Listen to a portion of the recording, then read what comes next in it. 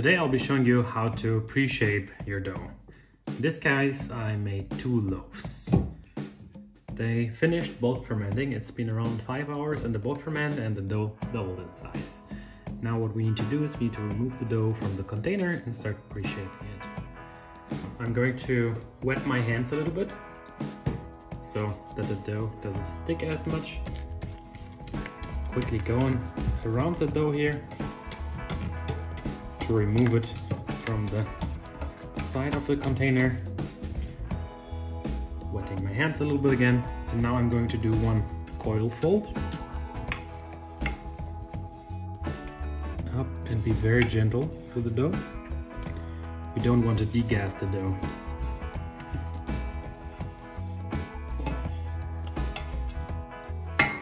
Okay, and I'm not doing it from the other sides.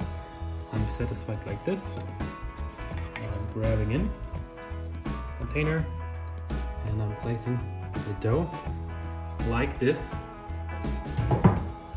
on the non-floured surface. And look at all the beautiful bubbles right in there. Now we're taking the dough scraper and we're going to divide this in half. When you divide, be very swift with your movement. So in the middle, approximately.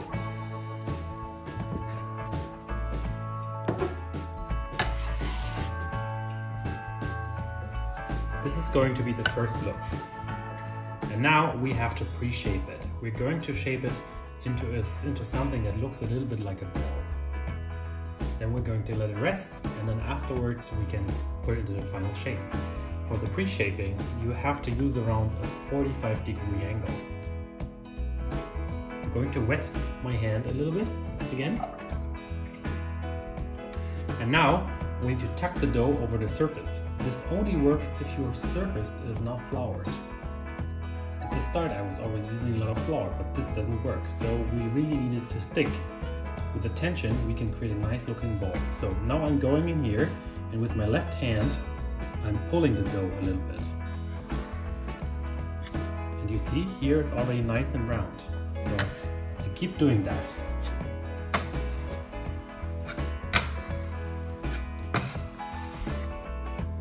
Look at how nicely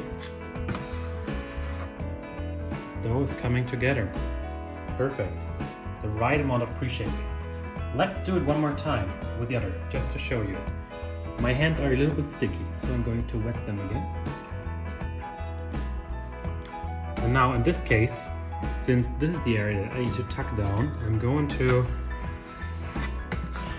just rotate the dough a little bit, like this. And now we start again. Hand here, I'm pushing it and rotate. Pushing and rotate. Pushing and rotate. And rotate. And I just want to show you one more thing. You see here, while I'm pushing it, how this area here becomes more tense.